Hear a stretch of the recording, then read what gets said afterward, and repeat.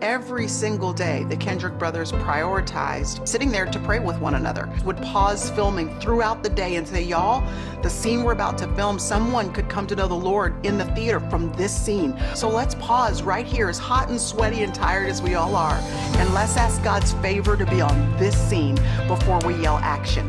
What is it that you see in movies that you want to choose them? The ones you've done have been so biblical. Can you talk about, what are the things that you look for in a film before you decide to go full throttle on it?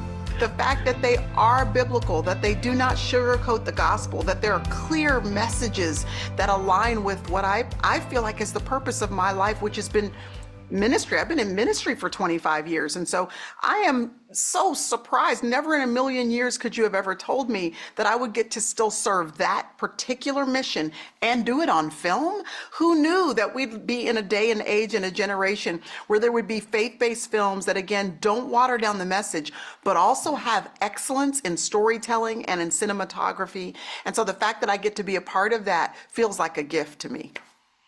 Yeah, for me too. It's been a thing where I've come to the conclusion over the years, like I don't want to just be a part of projects to just entertain people, but impact people, because some of the most impactful films were my favorite films. Like you had The Pursuit of Happiness, you had just so many that you watched it, you left the theaters or you left the living room, and you're like, you know what? I'm thinking about life differently now. So anybody can just entertain someone, but just to have the heart posture and the opportunity to be able to pour into somebody to impact them, that's what I want my life to reflect, as well as glorify God in that process. And I love the message of mentorship and discipleship. And could either of you kind of expand on that? Well, mentorship has been critical in my life. When I look back to the age that the young man, the centerpiece of this story, he's 19 years old. When I look back to my 19, 20, 21-year-old, where you kind of feel a little bit insecure, you're unsure about the future, you're actually not positive that you'll be enough and competent for whatever is coming. The fact that there were some older women along the way. And by the way, when I say older, I don't even mean 70. I mean just 10 years older. Like when you're 19 and a 28-year-old pays attention to you, encourages you, challenges you, is an example for you because they're successful in some area that you admire, that means everything. And it really does shift the trajectory of what you believe is possible for yourself. So I think reintroducing that through the Forge movie is going to remind people of those people that impacted their life, and now the responsibility that we have to do the same thing. Yeah, it's truly a testament to what she just said, because I had a professor my sophomore year. He was a working actor and he was a fundamentals of acting professor. And the word that he gave me at the end of the semester, he was like, hey, you're really good at this. If this is something you want to do, you should stick with it. And me thinking that, okay, he does this for real, for real. And it's a thing where I want to do that. But that definitely gave me that seed of, okay, I believe I can do this. And it's interesting because he actually attended a recent screening. So he's like, man, I'm so proud of you. But just having that mentor to encourage me with those words, it meant everything and led me down this path. It probably felt so good too for him to see the movie and you Yeah. to show it to Yeah. him. And you were the lead. So how did that feel when you got that role? It truly was an answered prayer, first and foremost, and it just showed that the desires of my heart, God placed them there, but it was a thing where I had to trust him with that process. And when I tell so many people when they're enthused about, man, you're doing this, you're doing that, I'm like, God opened this door and that door, because in my private time, I saw God heard the prayers, and I knew the things that are on my heart, and the things that the doors that he's opened, I couldn't have done it myself. So just showing like, okay, like it's been a great fun journey, but at the same time, it's built my faith along the way. So how do you implement prayer? I know that I've heard that the Kendrick brothers are love to have prayer on set, but can you talk about how you implement prayer on set? Oh yeah, man, every single day, the Kendrick Brothers prioritized on set the entire cast and crew sitting down for a moment before everybody went to their individual posts and sitting there to pray with one another. There would be at least 10 or 15 minutes where someone presents a devotional straight from the scriptures to encourage, and then also prays over every single person, praying for their families back at home, praying for their gifts and talents and abilities to be used for God's glory on the set.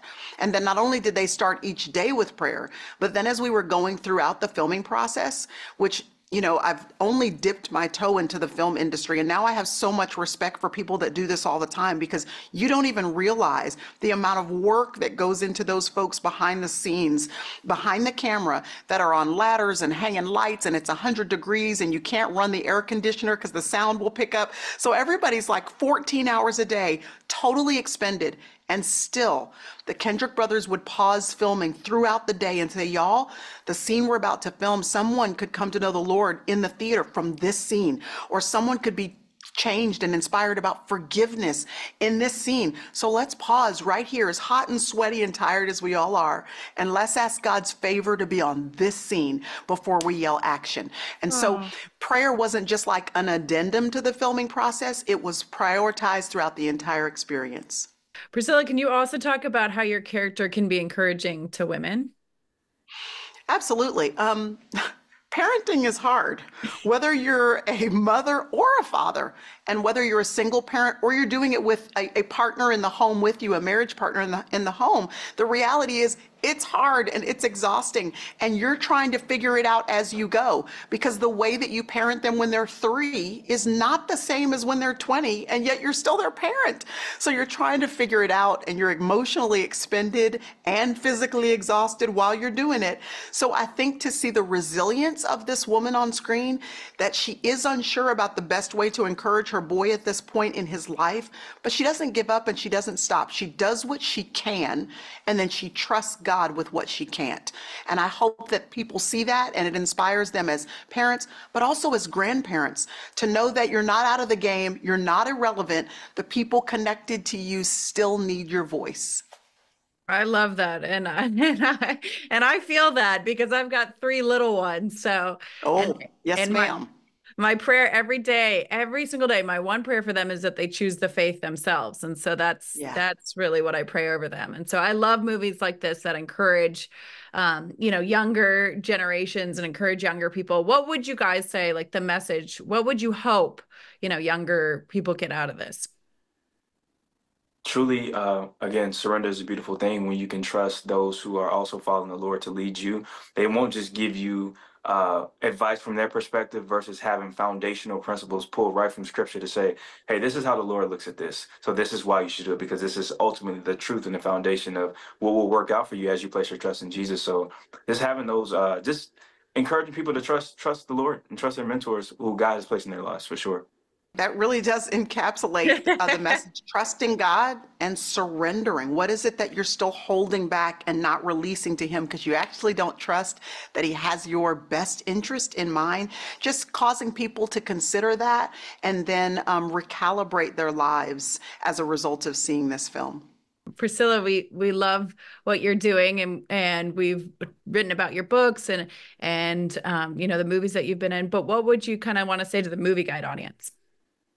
I would want to say to them, keep going. Like, things are challenging right now around us, meaning you just look on your Instagram feed, and even if it's something that's not directly impacting you and your people, it is impacting you because you're seeing what's happening in the culture around us, the moral decline or the political chaos or the division amongst groups of people. I mean, it can be taxing on you in ways that you're not even aware of, just emotionally, as you absorb all that.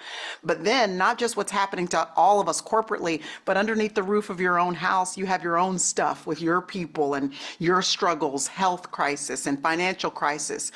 Keep going. Keep putting one foot in front of the other, and knowing that if God sustains you to this point, he is going to keep sustaining you, keeping you, encouraging you, and taking you safely to the destinations that he has in mind for you. Keep going. I want to thank you for this time, and want to know if there was any other kind of great messages that you felt out of the movie that you want to make sure that we kind of spoke on. Yeah, truly the theme of forgiveness as well. I feel like that's so important, because until we have someone in our life like Joshua Moore was to Isaiah, to point out the things that you may be carrying that you may not be aware of, to just let those things go and make yourself available for what God has for you, that's so important. So the theme and element of forgiveness is really one of my favorite themes of the movie.